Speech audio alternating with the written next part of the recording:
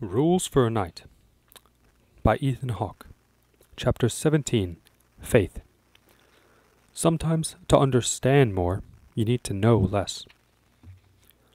As your father, I was present at each of your births, and I can attest there is the stuff of magic in each of you.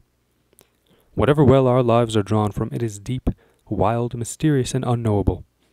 I am not in control of it, and neither are you. In fact, we are in control of very little outside of how we choose to handle each situation that presents itself. Don't forget, there are some things that are so beautiful, so exquisite, that they should not be talked about. They can only be experienced.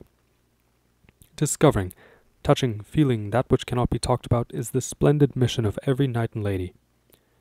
We find what we seek in this world, so be careful for what you wish. Never make a big decision without first walking a mile.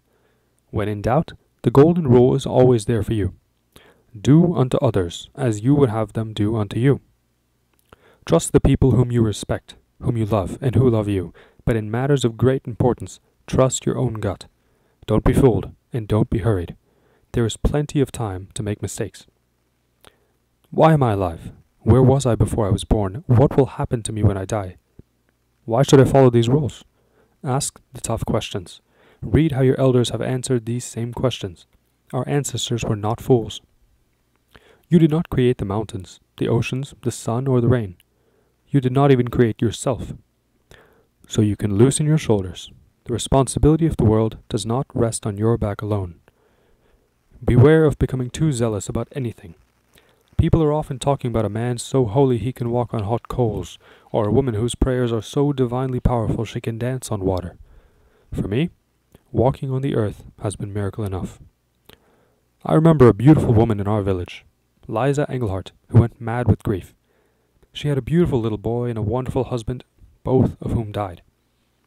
She had come from a poor family and had felt disrespected much of her childhood. When she and her husband fell in love, her status in the community rose, and with the gorgeous young boy they were much loved and admired. Well, first the husband and then the boy took sick and passed. When the boy died, she refused to accept it. She carried the dead body from house to house asking for medicine. Our neighbors didn't know what to say or how to help. Liza refused to believe that the small blonde boy was gone. She finally came to grandfather. His reaction shocked me. When she approached him, her eyes were insane with sorrow. "Do you have any medicine for my boy?" she asked. He answered, "Yes. I think I can help." I stood behind him, speechless. "Leave the boy with me," he said. "I know a medicine that no one else knows." Liza's face momentarily relaxed. "What we need is mustard seeds," he told her. "I have them," she announced quickly. "Not just any mustard seeds," he said. "I need you to go into Pellant and knock on every door, and with all the humility you can find, tell them you are looking for the home where no one has died. And when you find it, ask them for their mustard seeds.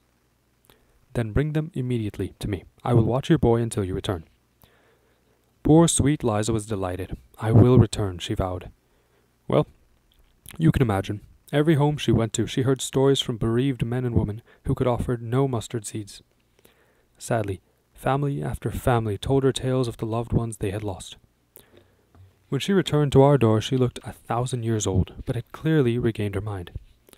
Grandfather and she held a small cremation ceremony on the hill behind our stables. I helped light the fire. He held her hand. Obviously, everything must pass. But have faith that wherever your boy has gone, we will soon go too. Whatever is happening to all of us. I know I should go to sleep now, but there is an owl outside my window who calls out for me to continue writing to you. Somehow I feel that as long as I keep pen to paper, we will still be close. End of chapter 17.